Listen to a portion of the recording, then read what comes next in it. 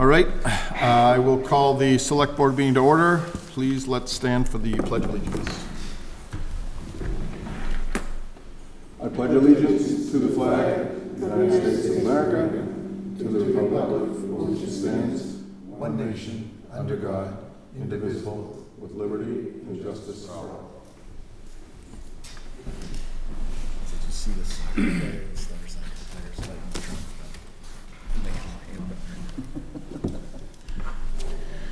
All right, so we'll open the meeting with our public forum. Is there anyone who would like to share ideas, opinions, or ask questions regarding town government?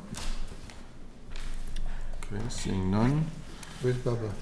That's all right. So now we will move on to the consent agenda.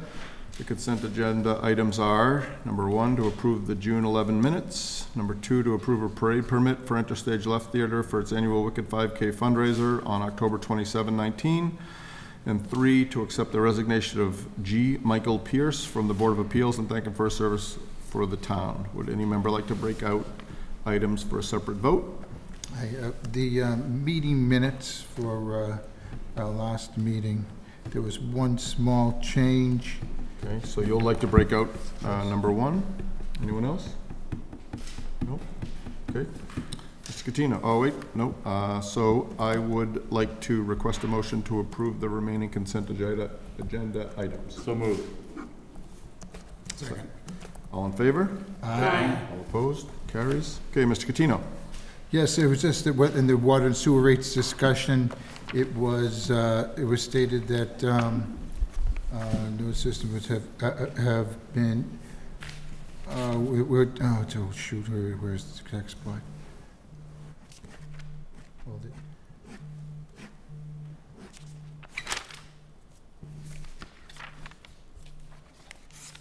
Mr. Catino expressed concern. It was noted that the Abrams Group reports of the last few years have pointed out the problem, have not pointed out the problem, is what I actually said. Okay. Mr. Kamalo, take care of that. So noted. That was my only change. All right, so if that's the only change, we'll request a motion to approve item number 1 on the consent agenda items. As amended. As amended. As amended. So Okay, second. Sorry. second. All right, all in favor? Aye. Carries. Okay. Change of manager, Zio's Quattro Incorporated, 22 South Street. Select Board will consider approving a change of manager from Kimberly Winchman to Paul Winchman for Zio's Quattro Incorporated at 22 South Street. Board members, do you have any questions based on your review of the meeting materials and what you heard from the applicant? I have a question for the town manager. Please. Mr. Herr? Town manager, are you aware of any reason why we should consider anything but approving the change of manager position? First of all, Mr. Witzman, you want to come join us?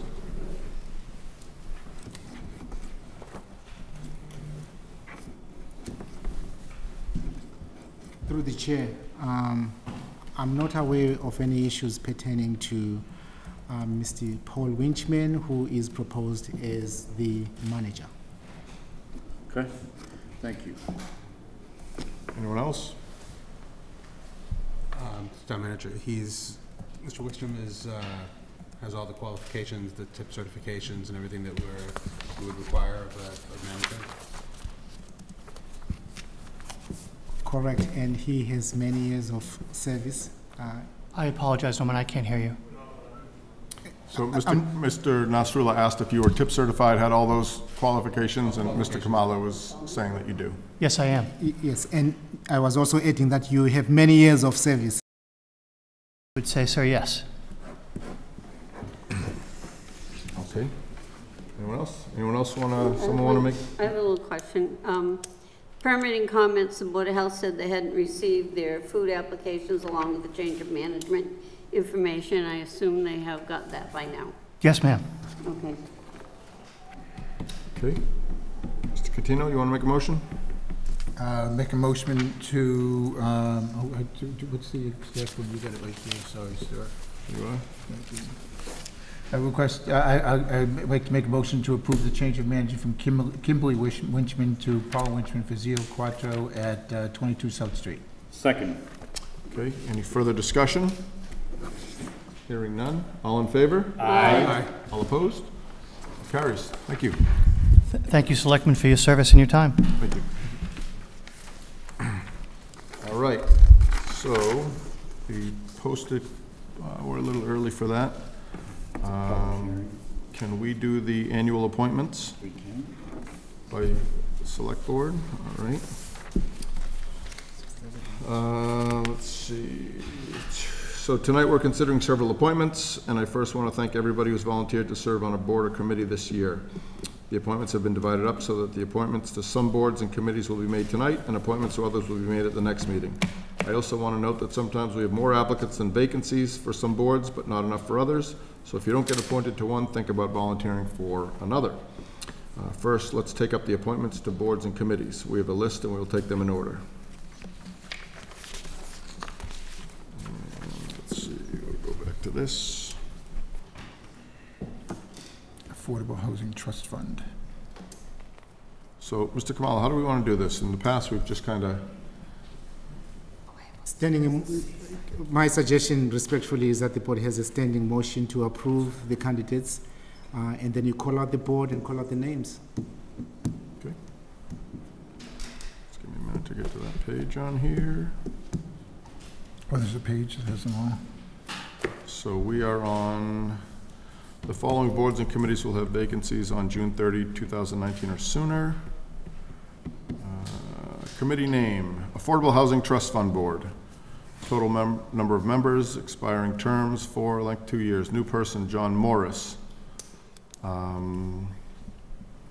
So we have, so for this committee name, for the Affordable Housing Trust Fund Board, we have 5 members, 4 expiring. Are there, do I see that there's 3 people that are applying for the 4 positions that are open? Is that what I'm reading? Okay, so that is correct. Okay. So I would, So before we jump into a Yeah. standing motion, if I could, please. Sure. How many of the various boards and positions are going to be contested that we're looking at this evening, if any? There are a few problems. Not many.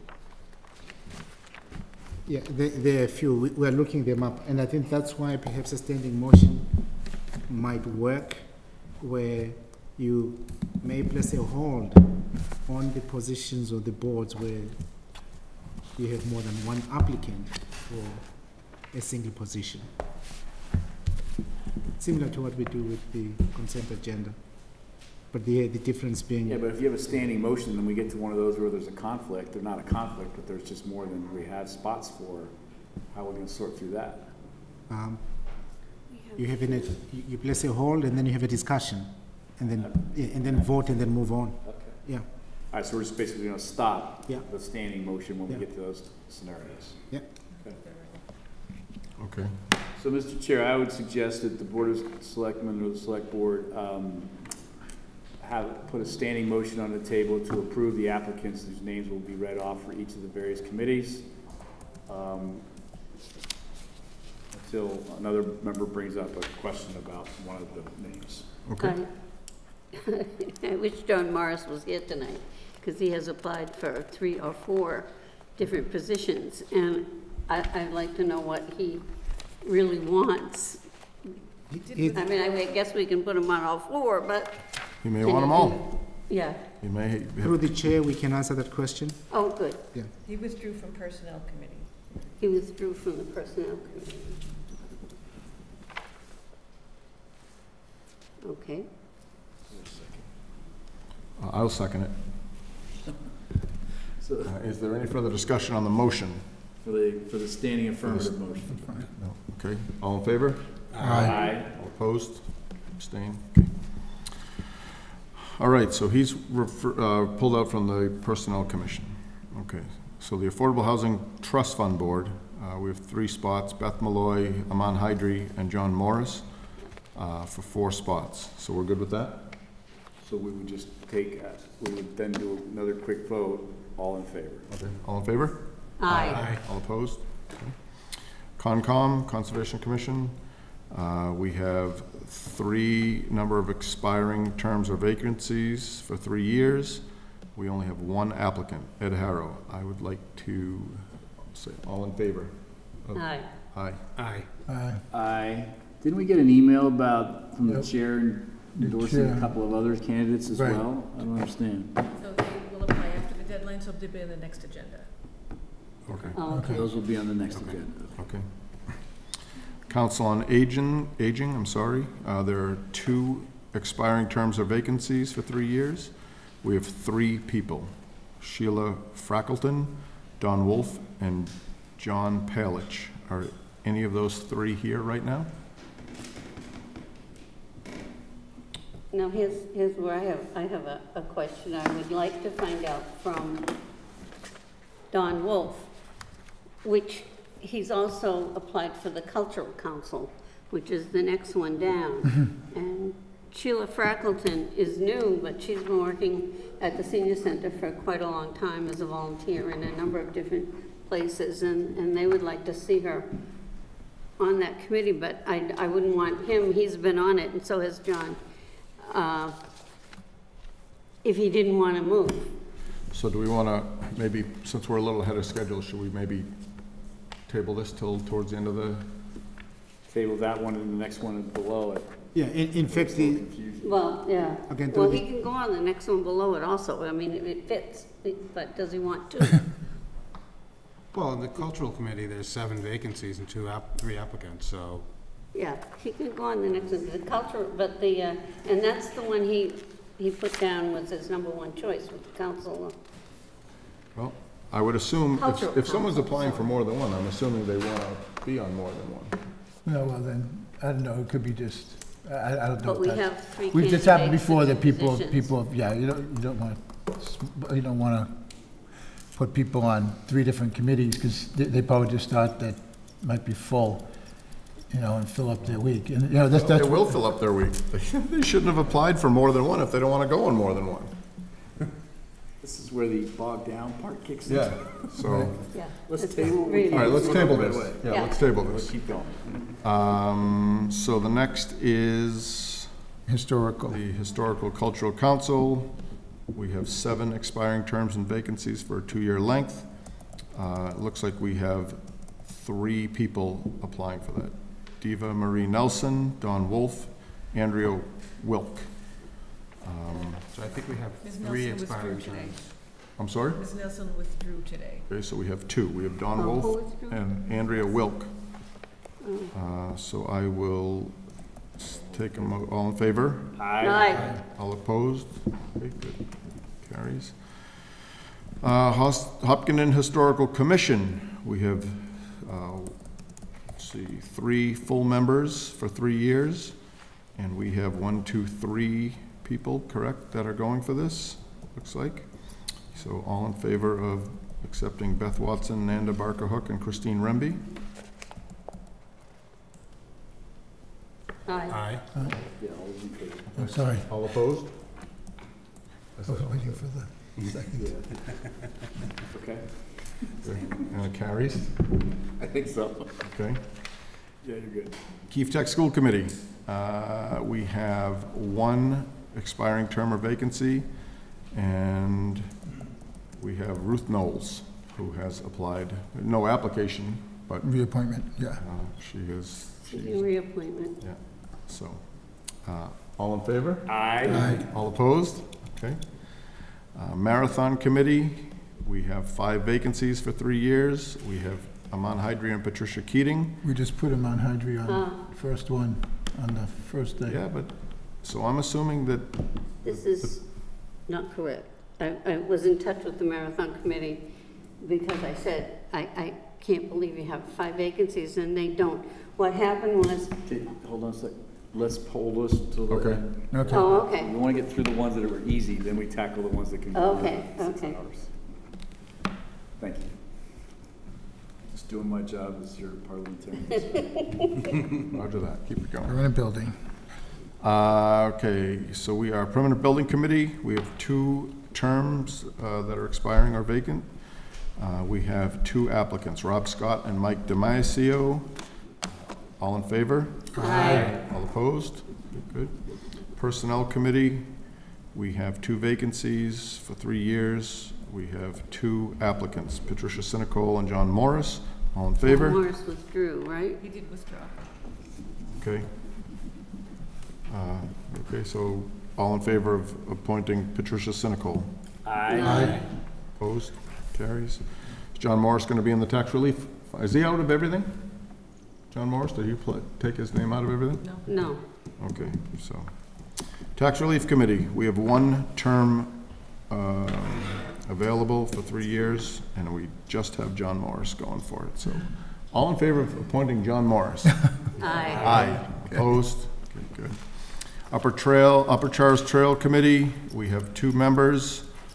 No, I'm sorry, we have 2 full members, 2 associate members, and one Board of Selectmen member for 3 years. We have 2 people seeking reappointment, Jane Moran and Barry Rosenblum. And I'm the selectman member. Okay, and Mr. Catino. So we will add, so I'm assuming that, yep, so Moran and Rosenblum are both full members, and John will be the Board of Selectmen member. So all in favor? Aye. All opposed? Good. Did you have any associates on that, or didn't you mention 2 others? There's 2 alternate members, but there's no one that's applying for that. The Youth Commission, we have 3 vacancies for 3 years. We have Alice Joyce, who's new, and Terry Forensic, and Don Ronan, which are the 3. So all in favor? Aye. All opposed? Select Board appointments, traffic constables, formerly called special officers for 3-year terms. John Kraus, Dan Smith. Reappointment, so the new ones would be John Kraus and Dan Smith. And should I read the list of people that are seeking reappointment? Please. Okay. Evan Brooks, Megan Durrad, Jane Goodman, Derek McGill, Darlene Haynes, Stephen Iadarola, John Litchfield, James Collins, Doug Lewis, Carl Harris, Steve Slamman, Doug Oliver, Stuart Montgomery, Tom Poirier, Bill Proctor, Bob Santucci, Rick Flannery, Tom Griffin, Cynthia Vilovson, Braden Louise, Dave Shane, Chuck Wallace. Town Council, Ray Mayaris in Harrington, J. Raymond Mayaris. Labor Council, Nick Anastonopoulos. So all in favor? Aye. All opposed? Good. Town manager appointments, Jerry Holland for parking clerk for a 1-year term. Bill Proctor, animal control officer, 1-year term. Liz Jeffrey, inspector of animals, 1-year term. Director of municipal inspections, recommended appointment. Oh wait, should we vote on those other ones first? Yeah, all together, that's fine. All together, okay. Director of municipal inspections, recommended appointments for 1-year terms. Charles DeBritz, plumbing and gas inspector. Peter Zareski, assistant plumbing and gas inspector. Dan Hunt, assistant plumbing and gas inspector. Ed Hicks, wiring inspector. Ed Hicks, person to cut wire in case of fire. Jim Melnick, assistant wiring inspector. Kevin Beret, assistant wire inspector. Jess Palmer, public weigher. William Robinson, public weigher. All in favor? If I may, Mr. You Chair. There are additional names. Okay. Michael Crisafulli, mutual aid building inspector. Jane Adams, public weigher. Jessica Palmer, public weigher. James Wright, public weigher. Chelsea Adams, public weigher. William Robinson, public weigher. Okay. All in favor? Aye. All opposed? Good. All right. Looks like we're zipping through that. Way to go, Mr. Chairman. Do these resumes, blah, blah, blah. All right, so I guess we can move on to the next. So we'll come So, back to those When do you want to come back to those? probably after the, well, I don't see anybody. Should we do it now? Do you think we can bang it out in 10 minutes? Yeah, we'll take one of them. Okay, which one do you want to do? What was the first one we didn't get through? I don't know. Yeah. Marathon committee. Marathon Oh, dear. committee. That's a, what they think happened was, last year, the public service people who used to be appointed yearly, they now got appointed for a 3-year term last year, and they're added into that number. So they only have one position. And then there was another oversight with the technical department, and Mr. Adam Monroe, who has been on the committee for many, many years, and he's got an email thing back and forth since May 1st for his application, and his application isn't in there, but he has been on the committee for a good number of years. He's been in charge of the VIP security up at the high school, and he's the son of Dr. Bobek, so you can imagine, I mean, he's been on for a lot of years, and he's not anywhere in the town's files. His name just doesn't show up. So we want to make sure that he gets his appointment tonight, because he's been sworn in downstairs, but for some reason, the files don't have him. This is on the Marathon Committee? He's on the Marathon Committee, yes. And the other thing is, Chuck Wallace. We have Ted Cadillac, who has also been on the committee. Well, he hasn't been on the committee. He's been coming to all the committee meetings because he's been doing the parking up at EMC for EMC, but he would like to be put on as a member of the committee now. So there are, in essence, There are 2 4 that people have now gone going through for one spot? There are 3 people going for one spot. Cadillac and Monroe, but, well, actually, Monroe shouldn't have been going for a spot. He should have it. We just want to Doesn't make sound sure like we have our that ducks he's in a on row. there. Yeah. Technically. Yeah, let's put that next meeting. Table this one, Yeah. to the next Let's meeting. go next We don't meeting. have to do that tonight, correct? Correct. Okay, good. I would suggest. Yeah, I think we get till April. Yeah, let's figure this out. We get to April on that one. What's the next Well, one? there is something, no, you don't have to. Kamala, what's the next one? Okay, Council on Aging. In fact, I was expecting the director. She had sent me an email. Amy had suggested, at least as her opinion or input, the existing chair has been doing a fantastic job, would like to continue. The other member also has been a great addition to the Council on Aging, brought diversity of opinion. She really appreciates and commends the additional applicant who has been volunteering at the senior center, and she would like it to continue to volunteer. However, her recommendation is that the 2 existing members continue. Okay. okay. Any conversation on that from the board? So who are those 2 members? Don Wolf and John Palich. Okay. Yeah. Yes. Okay, so I will, all in favor of appointing Don Wolf and John Palich to the Council on Aging? I said all in favor. Oh, aye. Hi. All opposed? Sorry, Mr. Chairman. Okay. Carries. Who's next? It's just the timing of it, so. That's it? That's it? All right. So those are the only, Mary Jo, those are the only ones that we had to That's hold it. off on? So we're Yep. just tabling No, the the, only one now is the Marathon Committee. we're just tabling Adam Marathon. Monroe is here to speak to Hey, Adam. Yeah, we can pick up, attempts at getting his application. with the chair's permission, we can pick up item number 6. Item number 6. John Weston, John is here. Okay. number 6. So the Select Board will consider approving requests from John Westerling, DPW Director, for night work on the Cedar Street Water Main Project between Main Street to minimize the loss of water service to Cedar Street residents during construction. The pavement is too narrow to accommodate the necessary construction activities, and there are no viable detours that can be implemented during the day that would allow for the safe and efficient movement of traffic. If this request is approved, work will commence at the end of June. It will last approximately 10 weeks, and the hours of operation are 9 p.m. through 5 a.m., Sunday through Thursday. All right. Mr. Kamalo, can we have an explanation on this, please? Yes, this is a request that comes before the board through the Director of Public Works. The recommendation offered has the support of the public safety officers, and John can provide the details. Good evening. Through the chair, this is required replacement of the water main on Cedar Street, and this is the result of funds that were approved a year and 2 years ago for the design and construction. We met with the contractor, with the engineer, with the police chief, and with the fire chief, and unfortunately, I say unfortunately because it will cause disruption, unfortunately the only way to construct the water main reconstruction or replacement is with night work.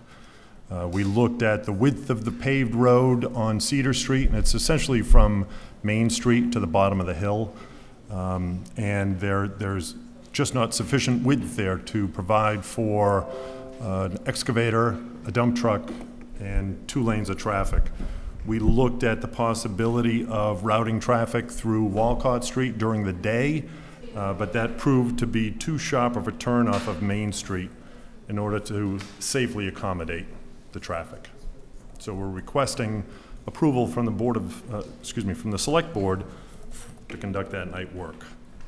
Okay, is there anyone present who would like to comment on the proposal for night work? Okay, seeing none. Board members, any questions or thoughts? Mr. Herr? So 9 p.m. to 5 a.m., Cedar Street, which is right outside here, just over the way, there's houses there. I mean, that's tough duty for those residents. I hear you in terms of daytime issues and traffic and congestion and all that.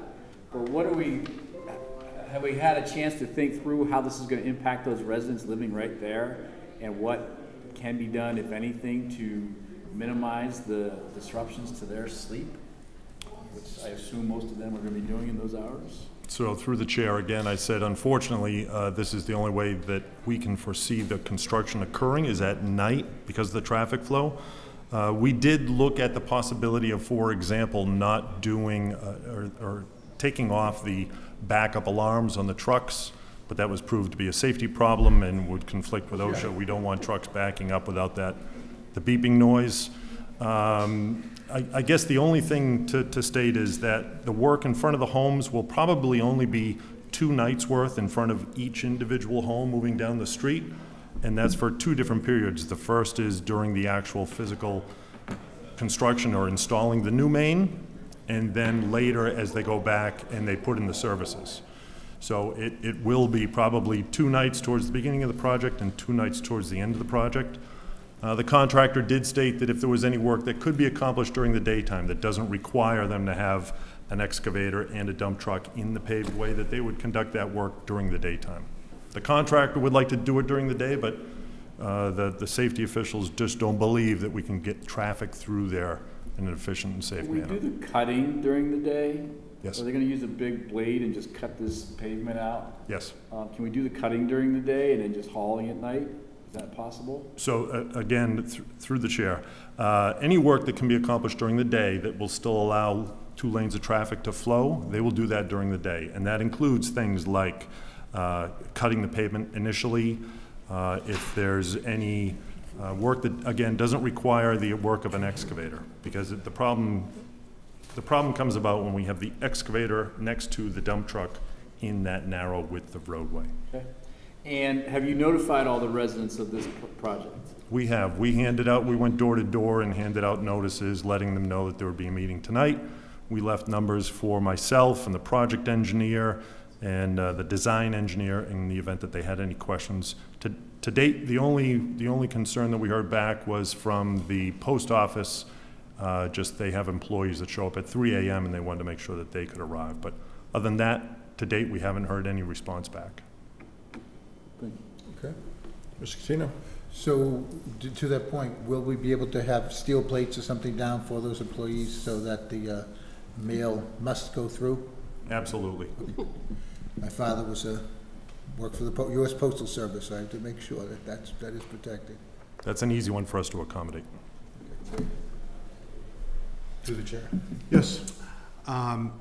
Since the end of June is when it starts, that means the 4th of July weekend would be there would be construction going on. Is there any way that we could kind of move it just so people can enjoy that weekend? And Through the chair, because we had to come before the select board and the meeting is tonight, the contractor won't mobilize until after the 4th. We got a Horribles parade to run. I understand. It's The gonna other, be a beauty too. They could make it horrible. Yes, they could make it horrible. the other thing, Mr. Chairman, is that the water main replacement is going to be a requirement for the work that's going to be done on the Main Street Corridor project. So it's essential that we get in and we replace that water main there so that the work can happen associated with the corridor project. Okay. Mary Jo, anything? No, I read it over and you gotta do what you gotta do. Good. Mr. Catino. So I will look for a motion, number 6. So moved to approve the night work when required. That would be the motion, it's kind of specific, the when required part. Second. Second. Okay, any further discussion? Hearing none, all in favor? Aye. All opposed? Okay, carries. Thank you very much. Now we gotta go back to, thank you, John. We have tree hearing a little bit later. Norman, do we have to wait until 8:40 for that? Yeah, yes, we have another public hearing. Right, we have the 7 o'clock, we're Yeah. gonna open now. Yeah. I'll be here. All right. All right, so let's see where we're at here. I will request a motion to open the public hearing. So moved. Second. Okay, any further discussion? All in favor?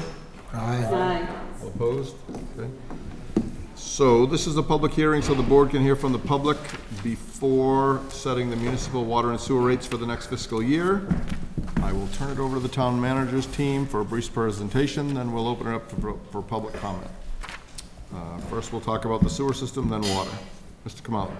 Yes, through the chair, in your meeting packet, we distributed the public notice for the hearing. The recommendations are presented by town staff on the water and sewer rates.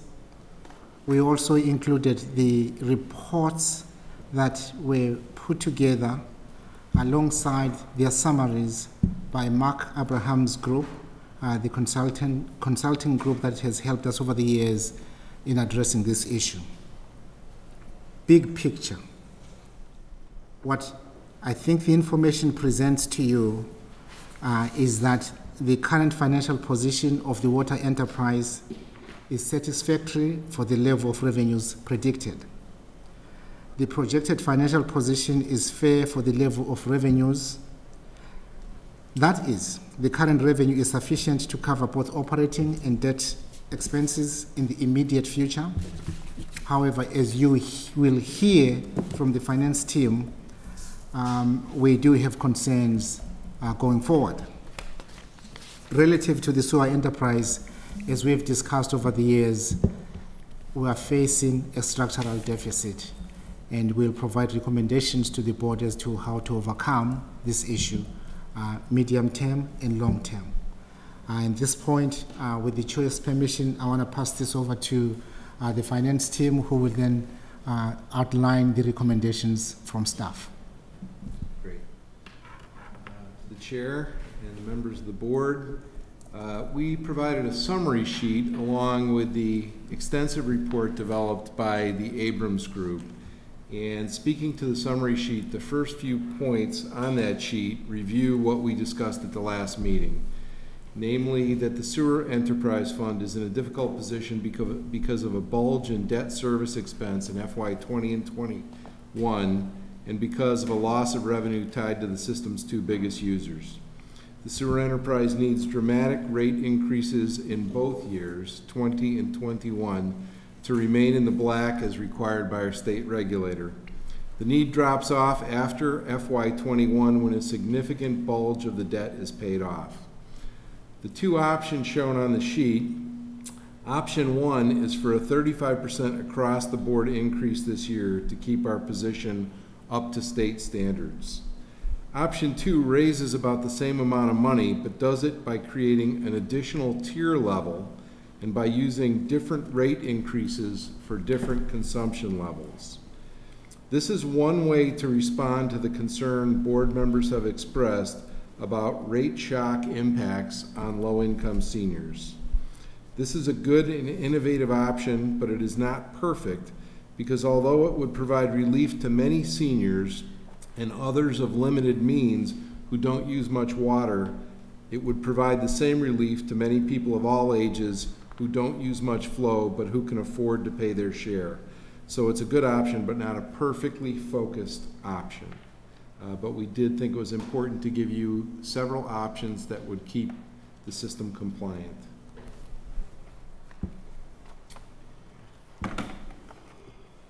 So at this point, we will take questions from the board. Again, Would you like water comments now, or are you going to do sewer first? We'll do sewer first. Yeah, do sewer first, and then Great. we'll go to water. Great. Yes. Okay. Comments? Mr. Nasrullah?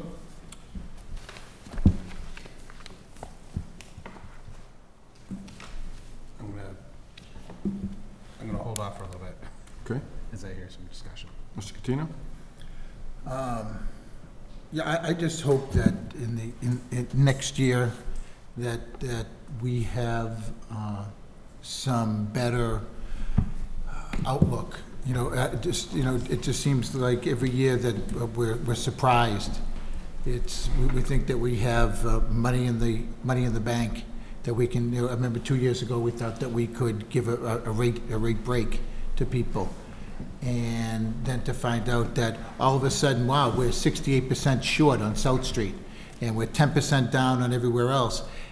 You know, I'm hoping that with all this guidance, that that's what I think what we pay for. That's what we're looking for. You know, we're here to be educated, to try and make an educated decision with the information that's put before us. And in the last couple of years, it seems like it hasn't been all there, or it's just been, it's surprising that we were down. I believe it was 68% on South Street.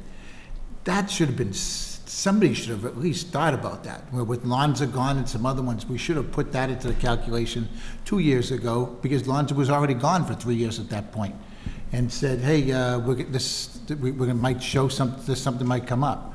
Then I wouldn't even consider doing a rate cut before. 35% is insane. I know that Mr.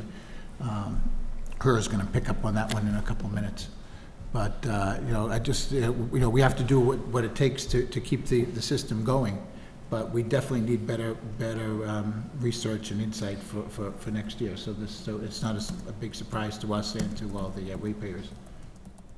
Sir, we hear that direction, and we understand it fully, and we are very strongly committed to giving you all the information you need to keep track of this on a multi-year basis. I must say though, I do love the real-time changes that we can actually watch the graph change this year. That really does help. Great. What 2%, what 3%, what 35% will end up doing for the system. So thank you for that. Mr. Herr? Wasn't there some discussion with the team about a fixed number for the senior population of some kind, or? The tiered. Mr. Yeah. Kamal? Is that what this tiered That's thing what the talking tiered about is? I thought it was more of a Yes. fixed number. Yes, you raise a good question, and in fact, even in speaking with the chair, he did raise this question, and I will pose it to the team as well as to the board. Other communities do provide relief for seniors that is based on qualifications contained in the property tax relief program. And I think the question that Mr. Tedston put forth, which I believe is also what you are getting at, is, are there any opportunities here in Hopkinton to do the same above and beyond the tier program? Exactly. So we have some, I'm prepared to discuss that if you're interested in some information on that. Yeah. Well, that was my question. Well, would you please explain the options of the tier? Sure. So the two options that are presented there are just for rates for everybody with no respect to special conditions. The first option is just a flat increase that the system has done before, and the second option just creates another tier which would help all the low-level users, whether they need the help or whether they don't. But there are other opportunities here. In several discussions, board members have focused on this impact, and so we spent some time on it and did some benchmarking to see how other communities handle the situation. Many communities offer sewer or water discounts to some users, and I looked at 5 communities that took different approaches. Ben, can you give that out to them? There are really 3 factors that are commonly considered in this kind of effort. Factor 1 is who is eligible. Some communities use more restrictive criteria and some communities use less restrictive criteria. On the very restrictive side, the town of Maynard started with a really generous program but scaled it back to where it now only applies to people over 70, not 65, and only to people who are receiving one of the property tax exemptions already. So you would have to be a disabled veteran who's over 70, or a low-income senior who's over 70, or a blind person who's over 70 to get this. Other communities grant a discount to people who are over 65. Some of them have income limits and some of them have no limits. Some communities like Melrose and Air allow low-volume users over 65 to qualify with no income test. So the first question we in Hopkinton would have to ask is, who qualifies if we're going to offer a discount? The second factor is, should the offer be more generous or less generous? On the more generous end, Westboro bills people who qualify under their rules a very flat rate of $40 a year for water and $40 a year for sewer.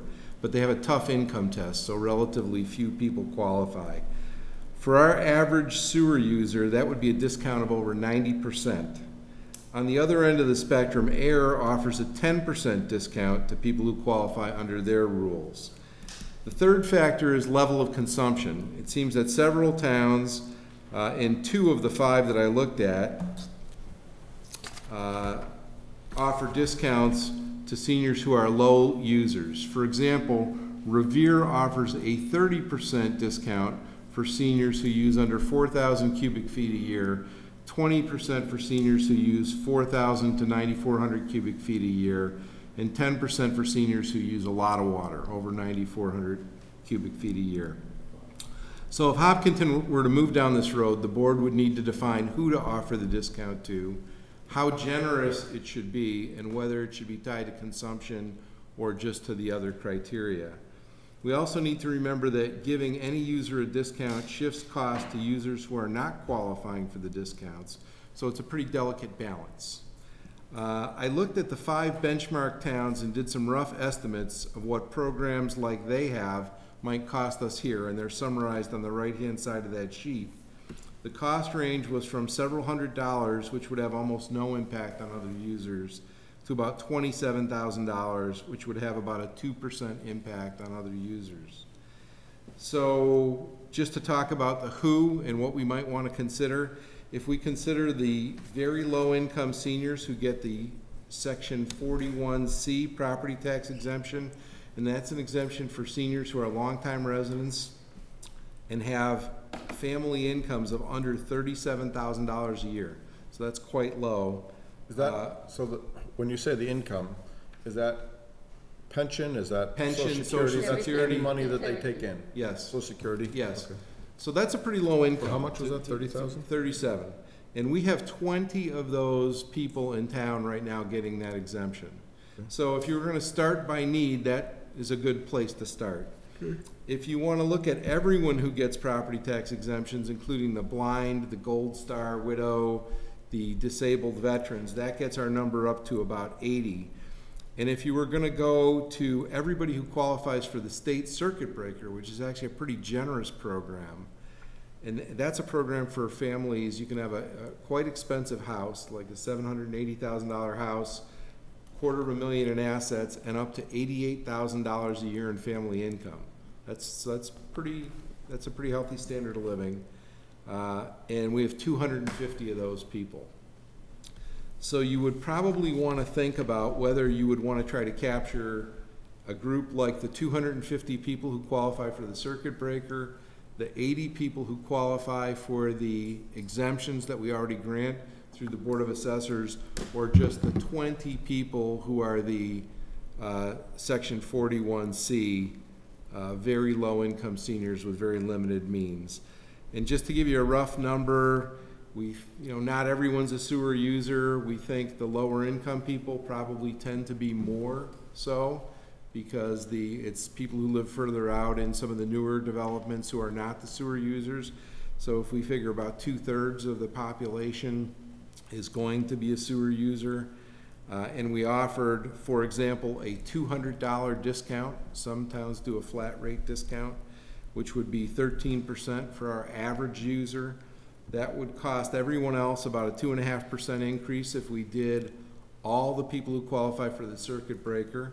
It would cost about 0.8% to everyone else if we did the 80 people who get the other property tax exemptions, and it would cost virtually nothing, 0.2%, if we just took care of the people on the 41C. So the 80 people that you're talking about, that includes the very low income seniors that are Section 41C. Right. And that'll also include the blind, Gold Star, disabled veteran?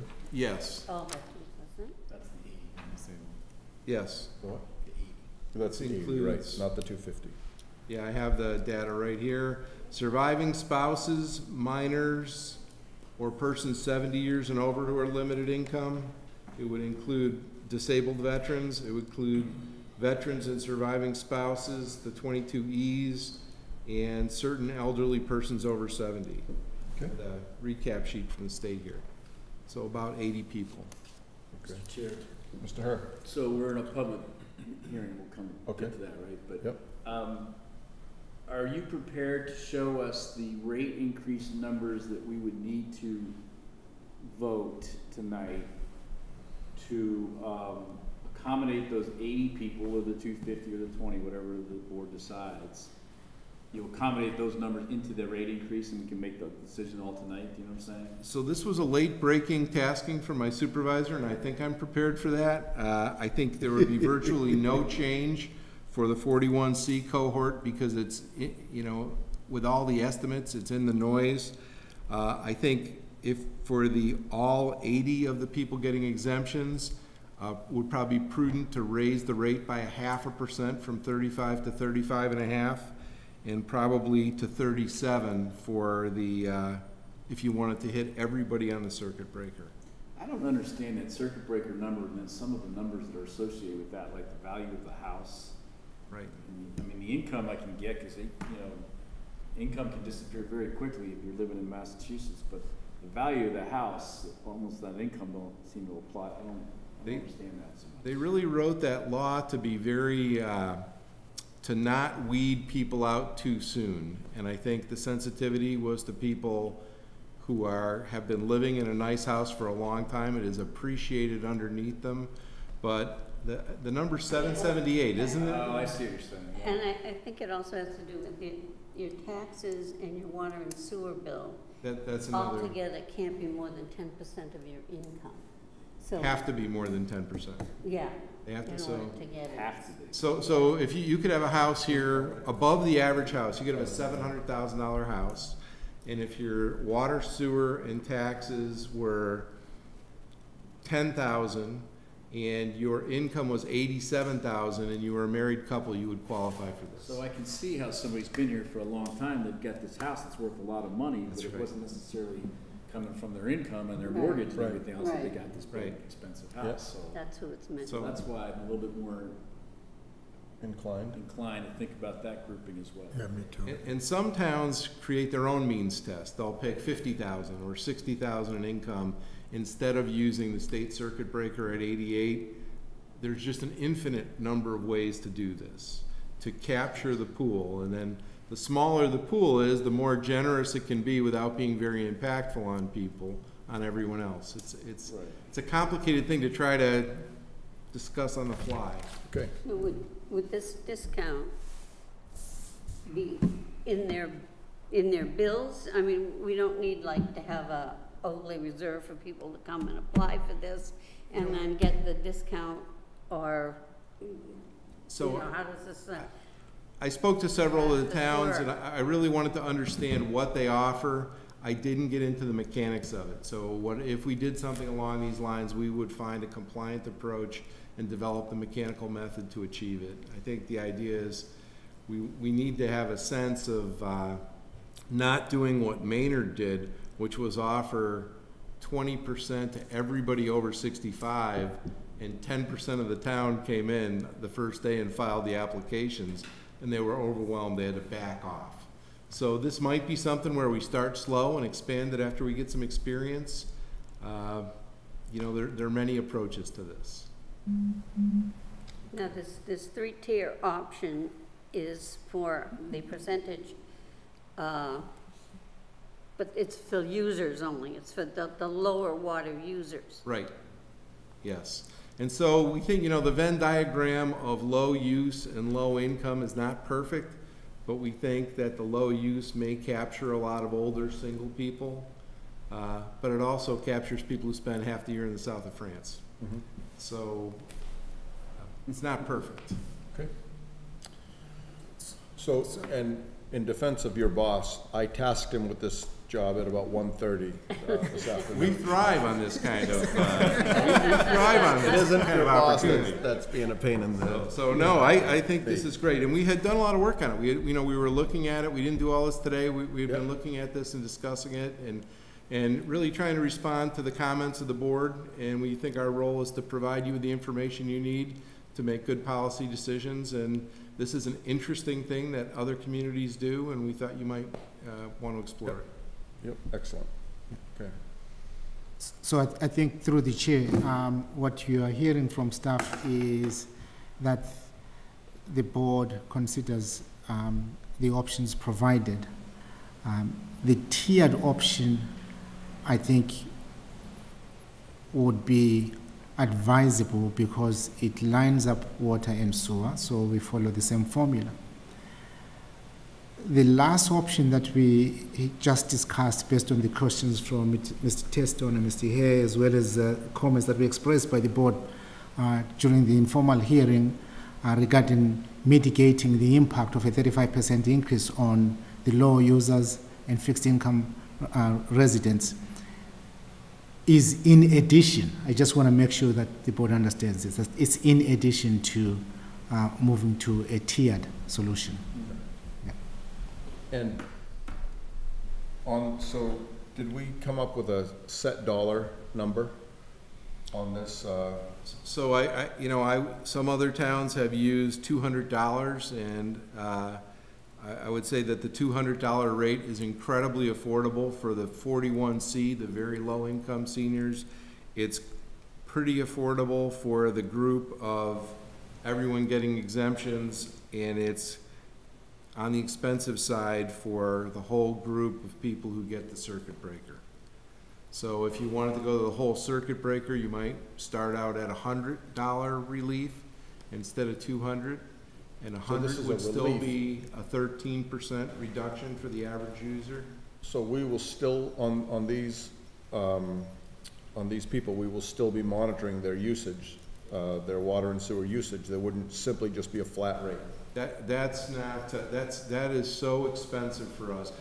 You know, if you made the flat rate as Northborough does, $40, that becomes very expensive. I mean, it's a $500 discount per recipient, and that's and the sewer enterprise is challenged. It's a lot to put on to the other users at the same time. So it's a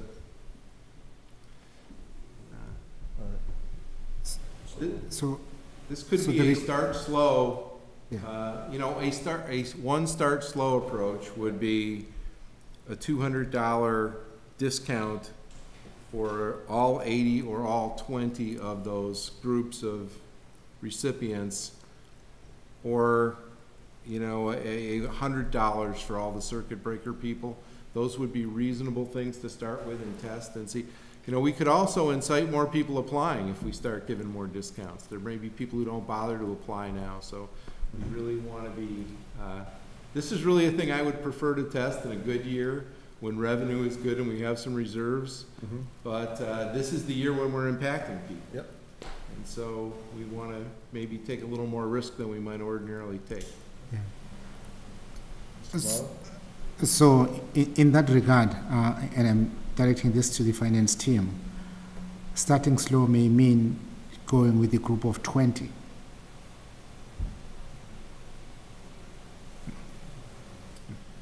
The 41C, I mean, there's no argument that if you own a home and are living here and paying our taxes and rates, and you qualify for that 41C with an income of under $37,000, that's a pretty substantial level of need. Having just gone to Price Chopper last night, that's a pretty needy group. So say we were to apply that $200 discount to the 80%, which includes that 41C, blind, Gold Star, disabled veteran. Right. I would recommend then, looking at it right now, that you increase the proposed raises by 0.5%. Half, so from One 35 half to of 35, 1%.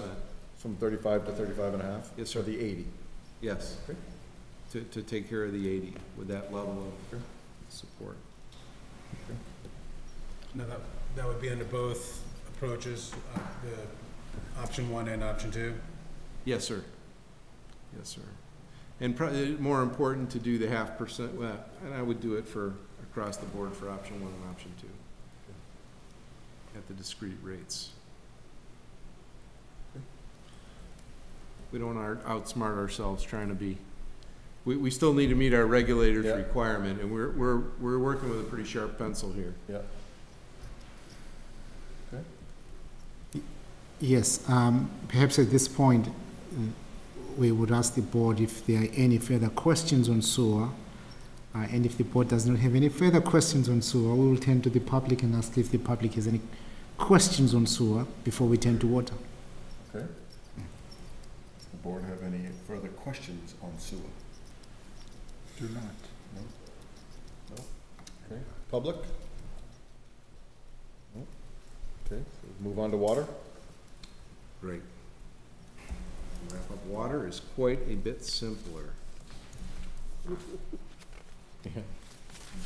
This year. Again, referencing the summary sheet, the first 4 points on the summary sheet review what we discussed at the last meeting. Water is stable now, as Mr. Khumalo said, but due to a projected drop-off in connection fees and an expected capital need for new debt, the water enterprise will need more fee revenue to remain stable in 2025 and beyond. And we recommend addressing that earlier rather than later, and doing so with more modest increases now rather than very large increases later. Option 1 is to begin a series of 2% rate increases now and to track the situation as we approach 2025 with the probability that we'll make some slightly different adjustment as we get closer to 2025. Option 2 is there to recognize that we are going to have very large increases in the sewer enterprise this year and next year, and that many of our water users are also sewer users. So that option would delay the ramp up in water rates until after customers have a chance to adjust to these sewer changes. So instead of going 2% increases all along, we would pause the water for a while to provide some relief and then start some 6% increases to catch up and get on track so we're not facing a big bulge in 2025. The most important thing to remember about water is that no action on rates for several consecutive years will land us in a situation similar to the one we're in with sewer in 2025, where a very large rate increase will be required. So because of the situation with sewer, we're providing option 2 as a second alternative. If it weren't for the sewer situation, we would really be very strongly advocating for the slow, steady increase in rates. But this could be a tough year for our users. So, based on, is there a moderate use? So I know we have the low users and the high users. Yes. Based on on a moderate user, when we talk about that option one, the 2% increase. Right. What, give me a dollar. So if you look at this summary sheet that it was in the package, and I can speak from it, that section on the right of the table shows our entire user profile. And it shows that the average user in the 50th percentile uses about 100 cubic feet a year, 6,000 cubic feet a year, and that their rates would go from $177 to $181, $4 a year, imperceptible, Okay. nearly imperceptible increase. Although I am a veteran who gets care from the VA, and I can tell you when prescriptions went from $1 to $2, people screamed about the 100% increase. So there will be a small number of people who can still find a way to not like this very good story with sewer, but you know, that's a pretty low impact. And what we did there is show, you know, and for people at the very bottom who use almost no water, it goes from $51 to $52. It's $1. And then you see the big top users, and we have people using 250,000 cubic feet of water. And I thought my kids took long showers, but that is a lot of water, and they would have a $66 impact. This is a residence? Those are the top 15 users in the whole system. We have residences over 100,000. I don't know what the top residence tops out at. I don't know if you know, but I looked through the whole data file, and a couple things jumped out, but I don't. There are residences using over 100,000 cubic feet. I assume they have orchards or, you know. Yeah, well, then they need to pay a little bit more. or elephants, you know, they cost a wash. Car wash for the Kiwanis, I don't know, but it's, We can say car wash here. but the water, you know, the rates for, our rates for water are very competitive, and the impacts are pretty modest. So it's really more about, you know, do you want to, how do you want to treat this user cohort? Because it has the half overlap with the sewer cohort this year. Is that it? Yes, sir. Okay. Well, I will take comments from the board on this. I'll start down this way. Mary Jo? Well, I think that's pretty clear. I was looking at Mr. Abrams' report earlier, which had no increase this year and next year, but then 6%. And I think that we really do have to do the 2% for the water. It just doesn't make sense not to. Okay. Mr. Hurd? I agree with Mrs. Lafreniere. Mr. Catino? Yeah, we don't want another spike in 3 or 4 years. Mr. Nasrullah?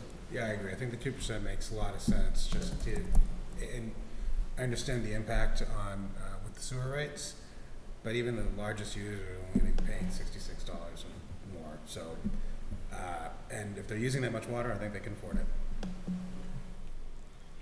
All right. Is there any comment from the public? Hearing none. Mr. Chair, I move to close the public hearing. Second. Okay. Any further discussion? All in favor? Aye. Aye. Opposed? Carries? Okay.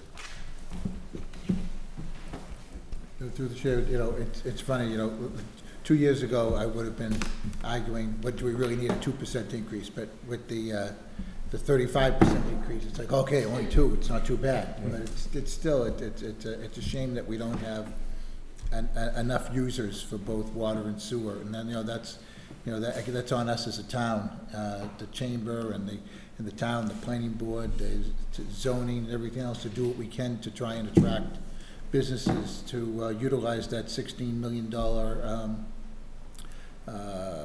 betterment that we did for South Street. We really do have to work hard to attract businesses to our town, whatever we can do.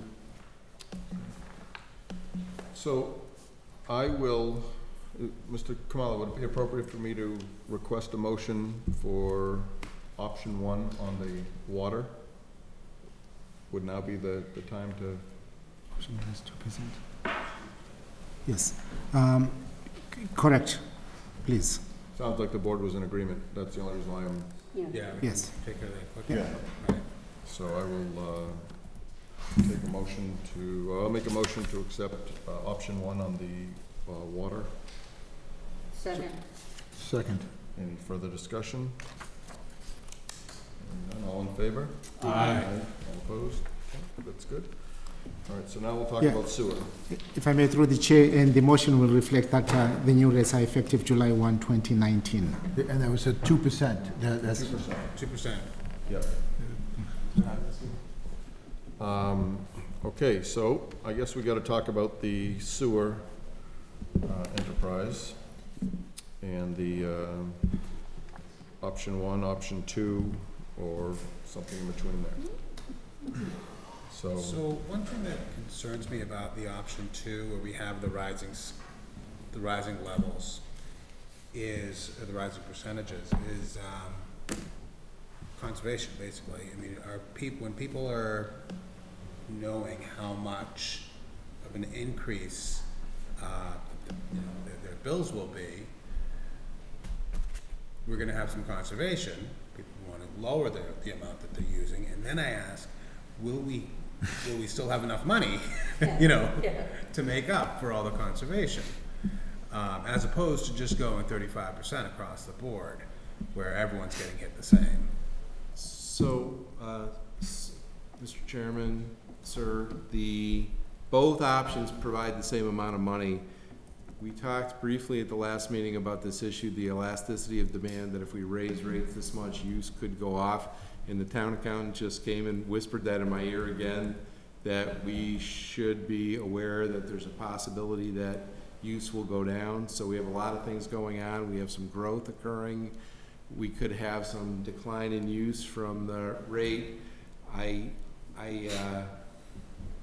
When you're already raising 35%, I think my preference would be to, if we have a use drop, we explain it to the DOR and we adjust next year.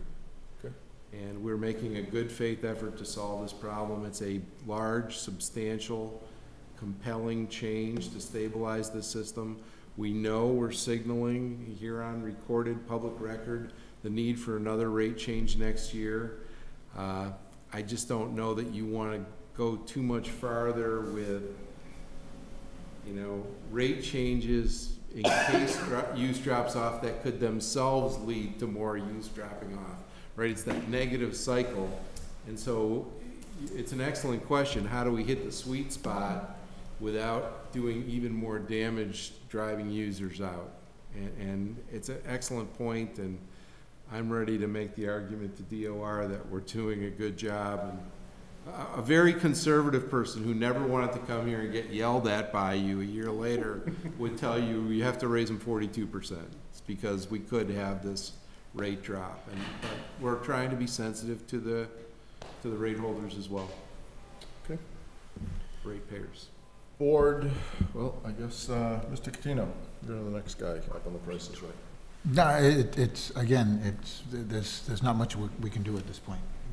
We're stuck with this, and we have to solve the problem, and it's going to be a tough pill to swallow. People are going to be upset, but there's nothing we can do about it. Nothing we can do about it. But you had a great proposal there to try and alleviate it on our most marginalized people. Mr. Hurd? Are we still on option 1 or 2, or are we on option 1 or 2 and the 80 or 250? I think we're on option 1 or 2 right now. Including the 80, or we tackle that separately? Yeah. Because the board is deliberating, I think the board should look at this comprehensively. So It's either option 1 plus, Okay. yes, or option 2 plus, yes. All right, so, Mr. Hurd? So, in general, and I think it's an important comment, not because I'm saying it, but I just think we're running a business here. It's the water and sewer enterprise business. Mm-hmm. We have customers. We have a couple of big customers that have gone away. And I've run a lot of businesses over the years, as a lot of people in town. And when you lose a couple of big customers, you have to adjust. Mm-hmm. And sometimes that adjustment is very difficult. And that's what this is. That's what it boils down to for me. It's not like, you know, for 6 years we sat around and did nothing, just watched the sewer and water implode, but in the last couple of years we've lost these customers, and that's caused a big challenge. So I think it's important to get that out there. And as a result, we have to adjust. So my view would be to do the tiered approach with, I'm between the 80 and the 250, somewhere in there. I'm kind of stuck on it. I'm not sure which one. Okay, That's what I have for it at this moment. okay. Mr. Fernier? Well, I have to agree with Mr. Herr. I was for the tier approach where the lesser water users get a break, and the more water you use, the more you pay. And, you know, we might get some conservation with that also, but I think the tier approach is the logical approach for us. Okay, so, I also feel the same way that you guys do on the tiered approach. I like the, option number 2 with the 80, with the section 41C, which includes the blind, the Gold Star, disabled veterans, et cetera, and not including up to the 250. I was, initially, my thought process was the 250, and the reason that I changed that is you made a good argument to say that if we start low, monitor it. If it's a successful program, we're able to weather the storm, so to speak, then we can maybe expand it next year to the 250. But for right now, that's my thought process on why I would like to go with the 80 and not the 250. You know, I think that those will hit probably some of the people that are most in need, and anytime I have a chance, or we have a chance to include the veterans and the Gold Star families, those are very near and dear to my heart. That's my thought process on that. Mr. Chairman, so just to tell you what the numbers would be for that, so to give the $200 discount to the people who qualify for the exemptions, that group of 80, the rates for option 2 would go up to 19.5, 41.5 for the second group, and 42.5 for the third group. Those would be this year's rate increases. It is what it is. Yeah. Through the chair. Yes, Mr. Nasser.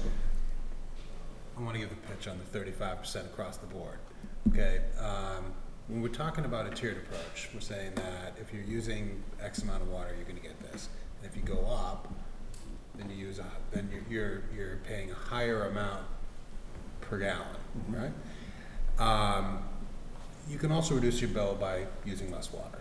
So if we went, the question I'm raising is when we have the tiered approach, I think the final number that we're going to get at the end is a little nebulous. We're not sure what it's going to be. Whereas with the 35%, we know that there's going to be some conservation, 35% across the board. We know there's going to be some conservation, but I think that final number becomes a little more definitive, right? And I fully support the 80 people, the Gold Star families, and the extreme poor, and they, the 35% is when we give them that discount, it's certainly not going to impact them as hard. Sure. So I'm actually in favor of the 35% across the board with the relief for the 80. Don't know if this is Mr. Cardy or Mr. Westerling. Can you give me a percentage of houses in town that use the lowest tier, the middle tier, and the highest tier? Approximate. Oh. Sir, I can actually give you that. So the first tier for under 10 would be 20% of the people use. Okay. Nope, I'm sorry, that's the 10th percentile. Nope, it's less. It's less. The 10th percentile is 2,000 cubic feet. So it's somewhere under the 10th percentile that use that lowest tier. And then if you go up to the 8,000 cubic feet, you're talking up to about the 70th percentile. And then above that is the top 30%. Question of tiered versus flat. I'm there too. Thank you. Mr. Cardy, if, does the tiered approach dissuade some of the water sprinklers I've seen on in the last couple of weeks, do you think? Given we've had about 28,000 inches of rain this spring and people still turn these things on, would that impact that at all, or is that just something we're never gonna, that habit, or that mindset's just not gonna change? I think it's, through you, Mr. Chairman, I think it is, depending on some places it is. I think some people do take that into consideration. I think there's others that don't. As you say, we try to leave notes when we see people that haven't gone during the rainstorm to remind them, put a letter out into the Hopkins Independent every year, trying to remind them to them. So I think it's a little mixture of.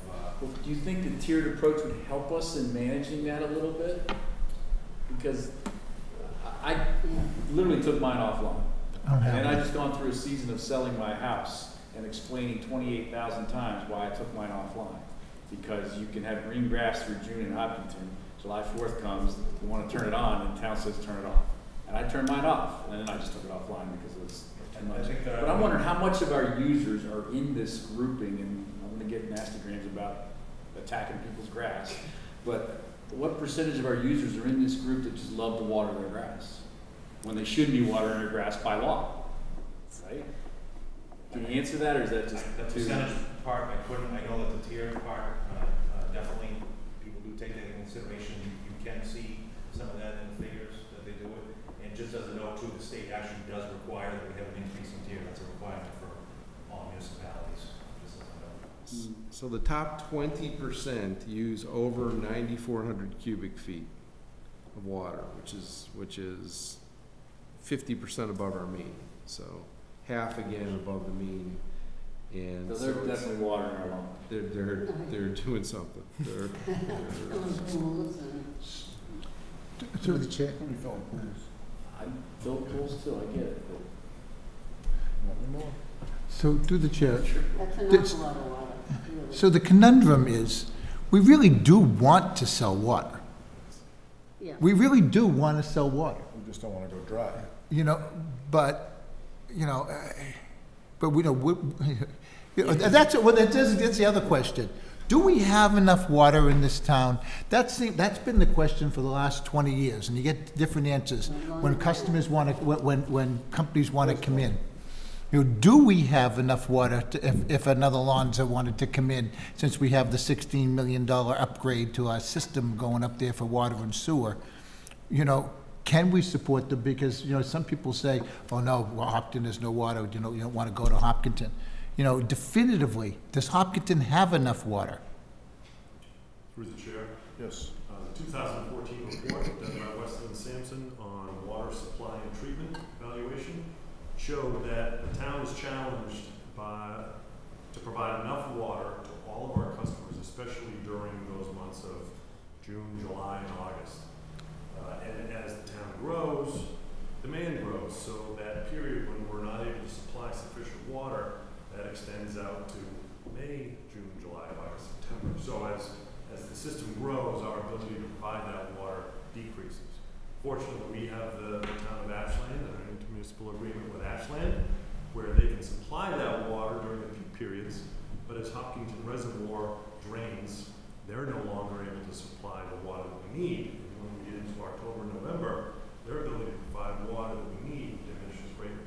So we're challenged to be able to provide sufficient water from our own sources, but again, fortunately, we have that supply from Ashland, which is, again, that is at risk as they use it and as they grow, as the water levels in the reservoir go up. it was just 2 or 3 years ago, we were in a serious drought here in New England, and yet we were watering lawns when we were not supposed to be watering lawns in the community. We absolutely were. There were people in my neighborhood doing it, and every other neighborhood I drove through in town. And the reservoir, the Hopkins State Park Reservoir, I mean, you could walk out almost to the middle of that thing. It was scary. So yeah, we need to sell water, but we need to be responsible residents about what we do with that water. And if the tiered approach is going to help guide a little of that behavior, that's one of the reasons why I was thinking we look at that. I understand the flat rate, but if it's not going to guide the behavior, then I'd take the argument off the table. But I think it might. Mr. Kamala? feel low. In fact, Ms. Hay, you took the words out of my mouth. I hear the board's comments regarding conservation. I hear the board's questions regarding the tiered approach versus the flat rate approach. I think and I believe the tiered approach has a clear nexus and a clear connection with conservation. Why that is important comes back to the question raised by Mr. Coutinho, namely, if we're going to sell more water, the town will need to have the permit to withdraw more water. Mm-hmm. For the town to get the permit to withdraw more water, we need the conservation. So, in a way, I think the tiered approach may be the better option of getting the town to continue pursuing measures that balance these conflicting needs. Mr. Coutinho? Water meters. Will we ever go more than half the distance to the goal line? Remember, it was like, Mr. Coutinho, 10%, we're gonna do 10% a year, but then when we were growing at that same rate, then it just seemed like we were never gonna catch up. Are we ever gonna catch up?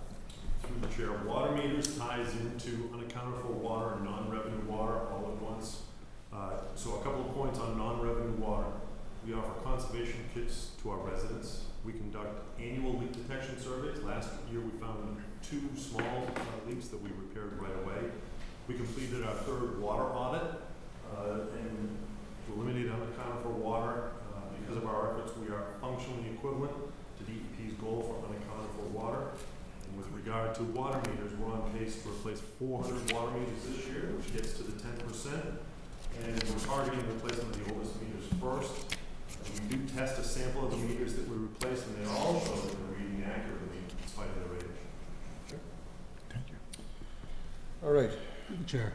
Mr. Nasrullah. Last thing. Last thing. Mr. Herr got me thinking about the watering lawns when we're not supposed to, and I've seen plenty of sprinklers going on while it's raining. And one of the questions I had is, do we have any kind of program or any kind of ability to negotiate for smart controllers for sprinkler systems? Through you, Mr. Chairman, that would most likely require a bylaw in order to enforce that.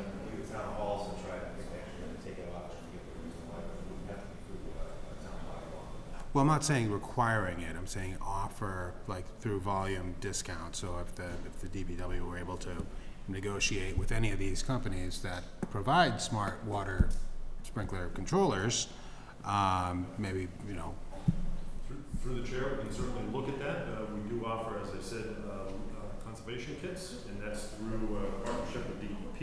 So we can look to see if there's anything out there. It would depend on the systems that folks have and the availability of putting those in, but that's certainly something we can explore. Okay. We're all set? All right. I will entertain a motion for, if someone wants to make a motion, to set our rates for the sewer enterprise. Nobody will. I will make one. I move to incorporate the 80 residents with the 41C, including the blind, Gold Star, disabled American veterans, into the sewer option 2, that tiered option. How's that? So I'll second.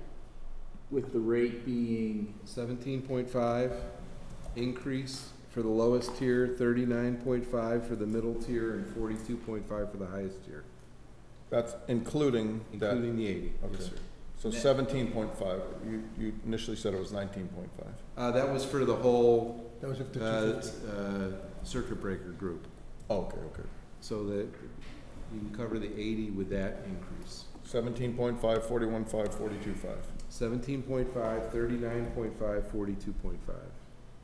Okay. Using option 2. additional. Just an extra 0.5% on everything in option 2. On everything, So there's a motion and a second? So it was motion and seconded. Is there any further discussion on the board? So just one quick comment if I could, because I can see him popping up soon. I love green grass I really do. I was obsessed with green grass till I was about 45, and then I just kind of like was like whatever, you know. I just kind of gave up on it a little bit. So please, I'm not trying to disparage anybody that's trying to have their house look beautiful. It does look great, but we have a challenge with water. We have a challenge with the rates. We have a challenge with our economics here. So I'm not going after people that love green grass. I'm just trying to figure out the balance here, and that's why I'm sort of jumping on the watering the grass during the spring of rain that we've had this year situation. So, But Mr. through the chair, Mr. Hurd, I've never had a sprinkler system, and my lawn looks perfect.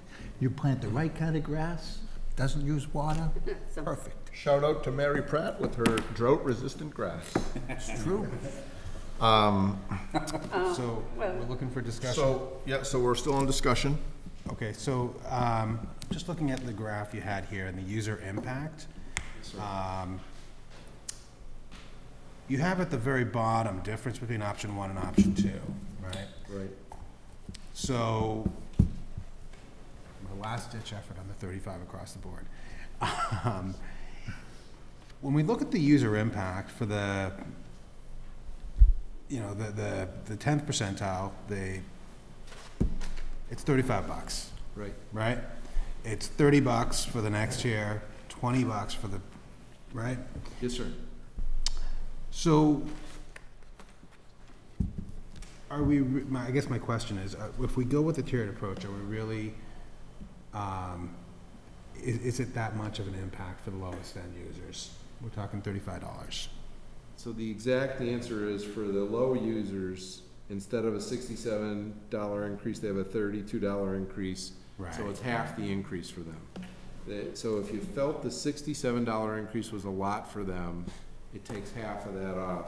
If you look at the middle users, it was 194, and then because they have already bumped into the second tier, they're only saving $20. So it starts to fade off.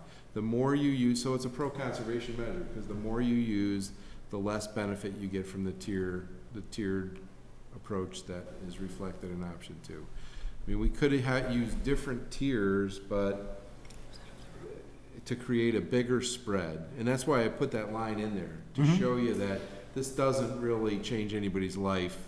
It's just a little relief for some people who may find a $60 increase to be a lot. And it's really... And those folks are in our community, and I've been in their living rooms, and they said, you know, that $20 changed last year. Yep. I didn't think about it. I had my Social Security coming each month, and all of a sudden, you know, my $180 in expendable money for the week was $160. What's up with that, Brian? And I've had those conversations over the years, so a lot of us $20 is $20, but a lot of us $20 is $20. We need to be, I think, cognizant. Yeah. So, Okay. through you, Tim, if I'm reading this right, those 80 folks that fall into the parameters, with that $200 discount, if they're a low user, Right, their sewer bill is now gonna be about $24 a year? right. That's awesome. Right. That really is awesome. So it's a big difference for It's giant Right. for those people. It really is. And I'd like to thank you, and I'd like to thank Mr. Kamalu for jumping on this on such short notice and getting this done. It's, you know, the seniors have always been pretty close to me and a driving force as a selectman. And the fact that you guys could put this together in basically 4 or 5 hours is awesome. Thank you very much for doing this for us. So the motion's on the table, it's seconded. Do we have any further discussion, Mr. Kamalu? Administratively, the motion will reflect that the discount is $200. Yes. Okay. Yes. All right, all in favor? Aye. All opposed? Okay. Abstentions? Carries. Thank you very much. On time, good work. Mr. Kamalu, I owe you a fresca, because I did not think we were gonna fit this in an hour. Yeah, we did water and sewer. Thank you, guys. Thanks, Eric. Thanks, Tom. I know we talked about it, I don't remember the vote. Yep. Again, Mr. Chair, through you, I really want to thank John Westerling, Eric, Mark from the Matt from the Abrahams Group, Tim O'Leary, Ben Sweeney, Dave. Dave was somewhere here. I can't see Dave. They've done a fantastic job getting us ready for these discussions. Really was, it was, Yeah, Thank you. appreciate it. yeah, thank you. Thanks for the interactive part. It's hard to believe that I'm actually excited for a 35% increase about it, but it really, I think the team should be ready to get a few phone calls asking how this is gonna impact our seniors. I'm sure folks will be reaching out to them Thank you. quickly. Yeah. Be ready. yep, that's great. Thanks for that. So, Mr. Kamalo, on an earlier question, I asked you if we needed to wait till 8:40 for this tree hearing. Do we? It's not a, doesn't say public hearing. It Yeah, just it's says not a posted hearing, but where's John? You forgot. There he is. John, you gotta stay. Yes, sir. All right, so the tree warden held a tree hearing on Monday, June 10th for the removal of 3 town trees on Hayden Road necessary for the completion of the intersection of the project at Chestnut Street. The removal of the trees is required to allow the installation of the new utility poles to accommodate the new pavement design and the installation of the traffic signal. There were no attendees at the public hearing. However, one resident objected to the removal of the 40-inch maple tree in front of 185 Hayden Row. The only way for the tree to be removed is by the decision of the select board. So, all right, so basically, Mr. Westerling, there are 3 trees that have to come down. You posted a public hearing, nobody showed, you got a letter probably, or an email stating that the resident at 185 is opposed to us taking their 40-inch maple tree in front of their house? Opposed to taking down the town's Sure. 40-inch tree. Yep, Correct. yep, on town property, but in front of their house? Correct. 185 is Do we have pics of that? is obviously distal to, So 185, this is Chestnut Yeah. Street yeah, and Hayden Row. If you're coming out of Chestnut Street, 185 is the house on the left. okay. And the tree is right here on the corner. Yep, I know, well, I've been to a few of those car accidents.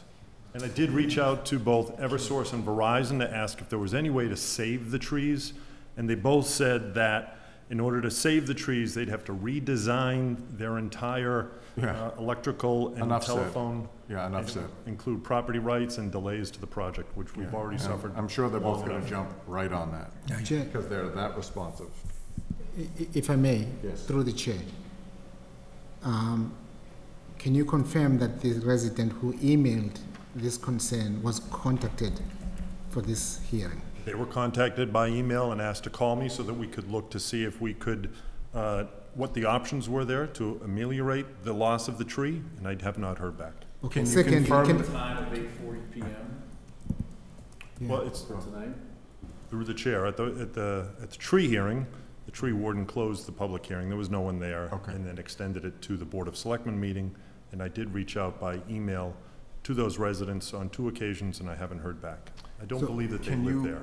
Do you, Mr. Kamala, 1 second, can you verify that the person that was, the person that was against the removal is the property owner of the home and not a tenant? 'Cause that- Yes, I can. okay. Through, Mr. Chairman, on the maps here, so there's now a formerly Elizabeth V. Davidson trustee, and the email was from Ms. Davidson. Okay. I don't know. yeah, and through, Brian Bento used to own that for a long time. oh, yeah, through the chair, Yes. John, do you mind bringing up the Google map so that the board can see the tree? Sure. Bear with me. Yeah, we can go on the street level and look at it. Yeah.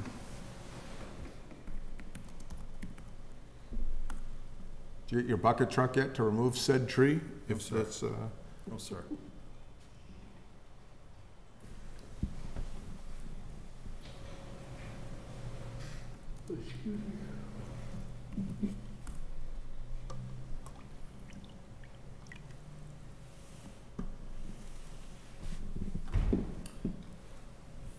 For what it's worth, so it's Yeah. this tree here. yeah, And for what it's worth, I had a discussion as I was seeking a quote from Joe Regan Tree. He said that this tree, the top has fallen off several times. There's nothing left of value to the tree. These are all suckling limbs that have come in afterwards. It is an old tree, however, it is in the way, and we can certainly look and work with the property owner to put in shrubs or bushes or a couple of smaller trees back to where that was. Good. All right. Any discussion, further discussion on the board? I just want to reaffirm what Mr. Weston just said there. So we're going to take that tree out, and we're going to put in some low height plantings to soften the corner a little bit. We'll work with the property owner as we have with the other property owner across Chestnut Street. We'll work with that property owner to see what we can do there to lessen the impact of losing that tree. Okay. All right, as long as we're giving her an option. We're good? Oh, yeah. One last look. Just the fact that it's dying. Yeah, look at that. Here's a good look. You can see that the actual trunk of the tree has gone.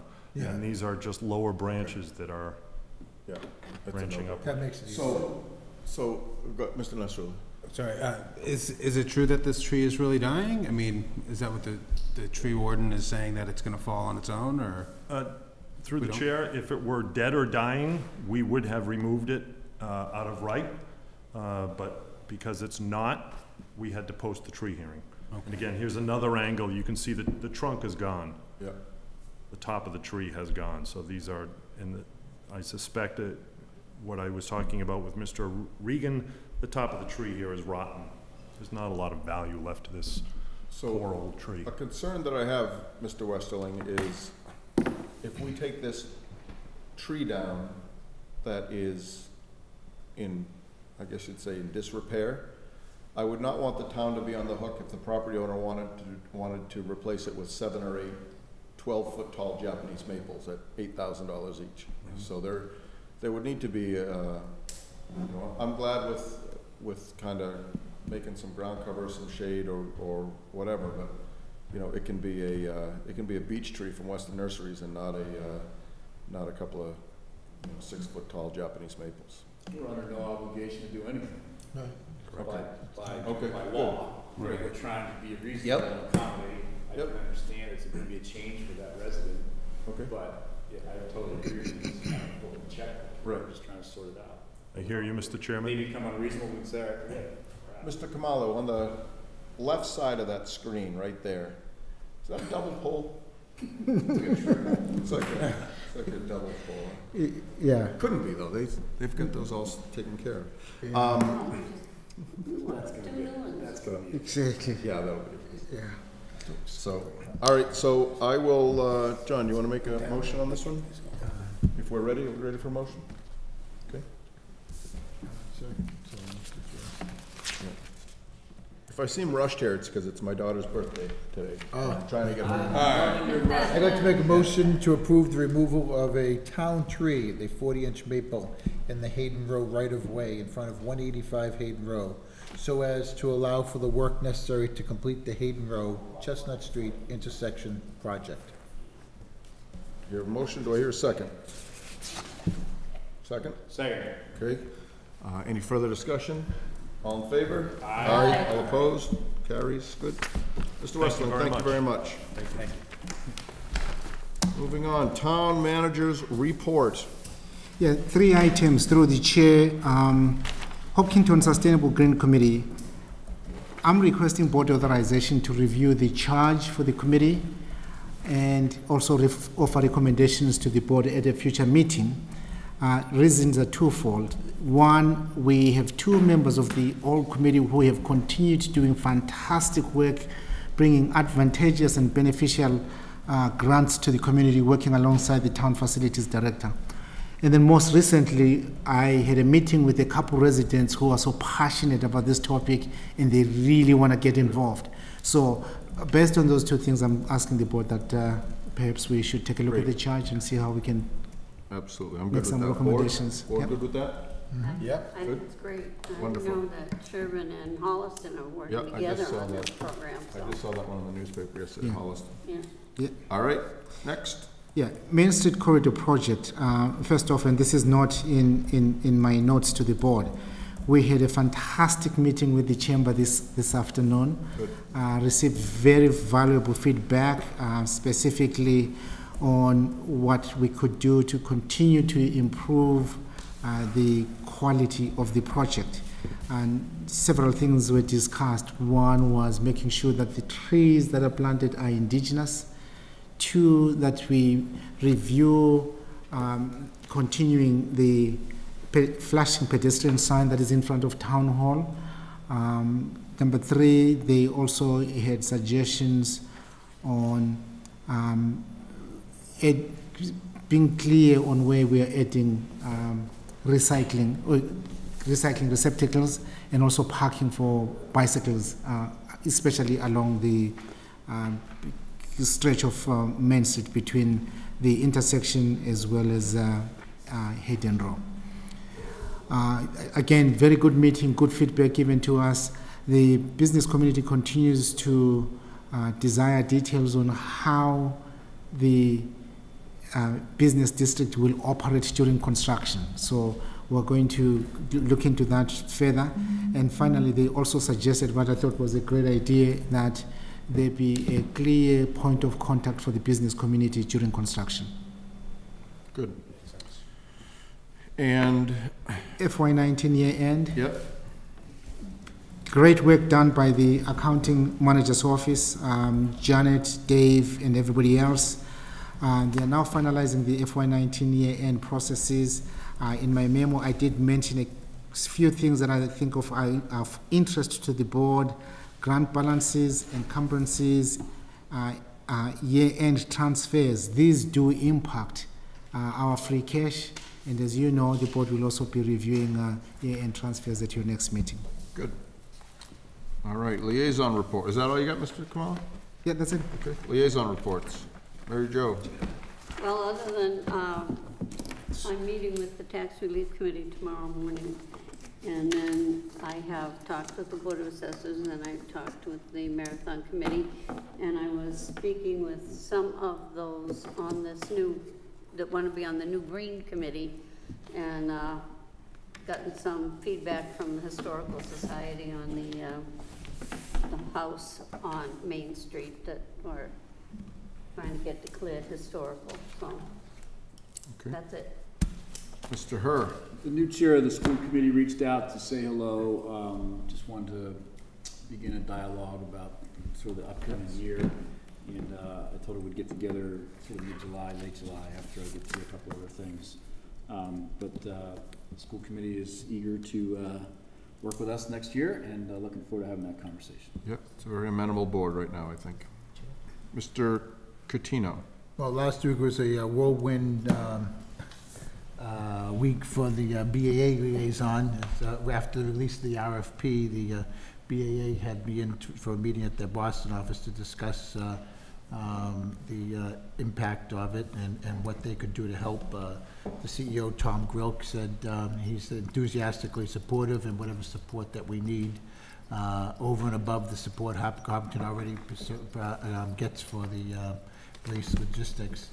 And then we had the newspaper article in 25 on that. It was wonderful. And then today, I went to the economic development seminar that was put on by the Senate President Spilka from the Mass Office of Travel and Tourism was there.